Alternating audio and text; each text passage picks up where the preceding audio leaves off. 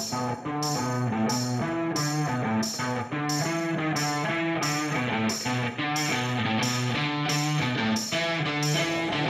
new product, brand new manufacturer, new item on the market. I really want to tell you about because all the stuff that we've been doing in striped bass in the Northeast in the last bunch of years since the new slot has left the tournament structure kind of different. I think the Manhattan Cup is probably one of the definitive, where you have the length times girth divided by 800 being used in determining who's going to win this striped bass tournament.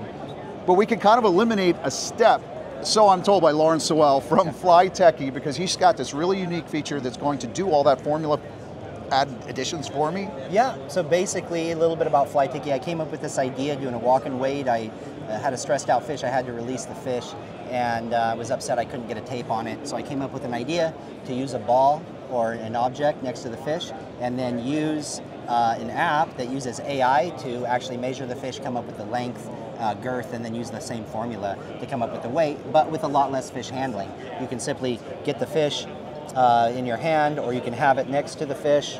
So like for example, if I'm, yeah, I can have the fish like this, you know, I could have it down in the net, and when I'm done fishing, I can simply use that picture or video to measure and weigh the fish. Now, I'm gonna go through it on the app real quick. This is the home screen from the app. We just launched this today. So I'll go into here. Let me hit a picture for you real quick. So I'm going to use this picture. You can crop it if needed.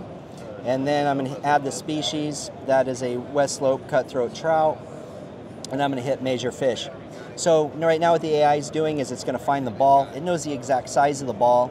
And then it's going to use that ball and it's going to extrapolate the fish to come up with the data. So the next thing that it really works for the tournaments we've been talking about here, it's going to give you data here on the bottom, is you can go into what's called manual mode.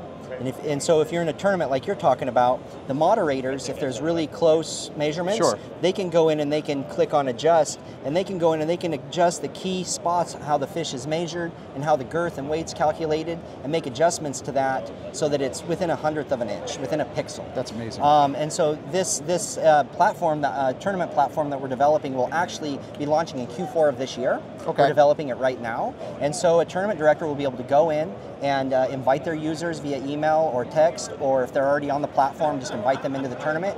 They can purchase the balls or whatever is going to be used for them, or have the users go get the designated ball or item for that event.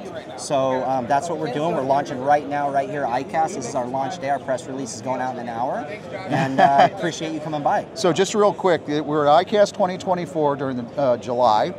And by the time that you see this, so you can get Flytechy out there now, you can go take a look at it.